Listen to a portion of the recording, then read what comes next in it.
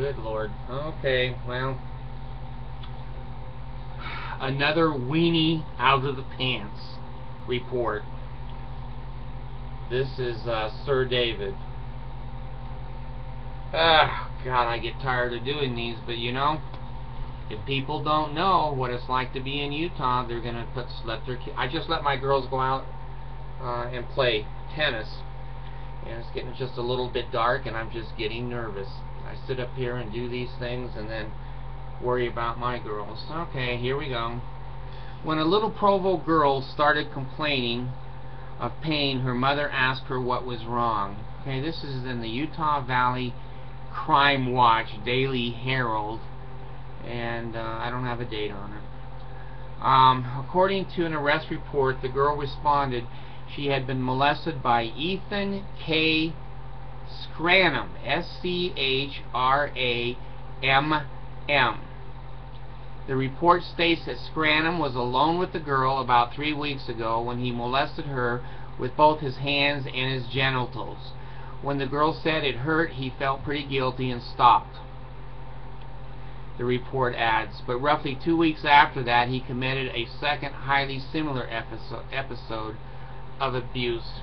Well, evidently his guilt was not held very long, was it? After learning about the incident, the girl's mother took her to the hospital. The girl eventually underwent a forensic interview, and she reported identical situations to her doctor and a Division of Child and Family Services worker. When police confronted Schramm, he admitted to all of the allegations, the report states. He was booked into jail on 2 counts of sodomy on a child and 2 counts of aggravated sexual abuse of a child, first-degree felonies, and his bail was set at $10,000. Now, I'm not an expert on criminal activity. My degrees in law, in my associations with law classes, didn't really include criminal activity. But my understanding is that if you have a $10,000 bail, you can go to a bail's bondman and give the bondsman $1,000. Your ass is out of jail.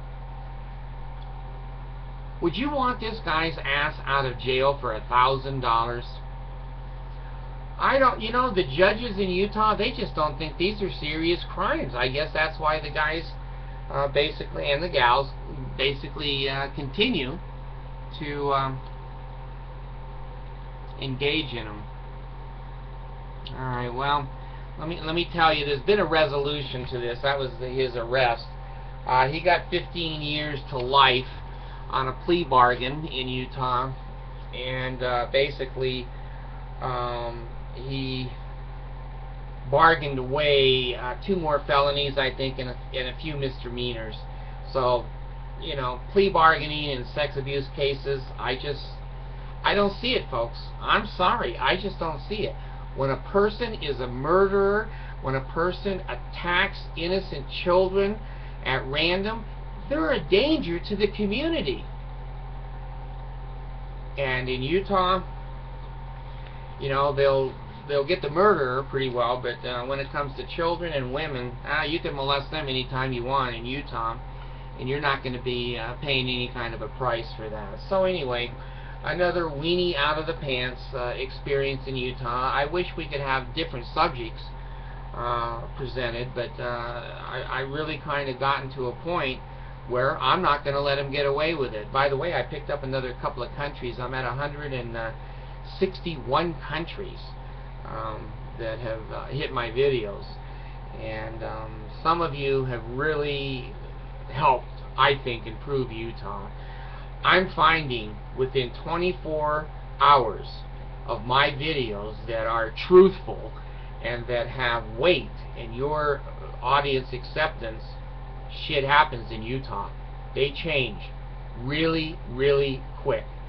The call I got today from the Stansbury High School Tooele School District Department, I made an appointment to have the principal call me from Stansbury High School today.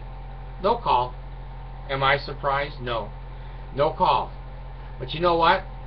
I went on to the video and said, they never called. 18 hours later, they called, and it wasn't the principal, it was the director over at the district office.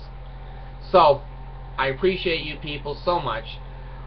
When you put your click on the computer, and I don't get any advertising money, I don't get anything. It's cost me zero to produce, and it's cost me, or it's given me zero in return, except for the feelings of so many great human beings throughout the world that are telling Utah, you're out of the world. You're not in the world, you're not of the world, you're out of the world. The way you treated those kids the other day was, some of you should be fired, maybe some of you should actually be charged with child abuse. With child abuse. You don't do that to kids. So anyway, I hate to keep doing the weenie out of the report, or weenie out of the pants reports, but damn, you know, they're the most common things here in Utah. Thanks.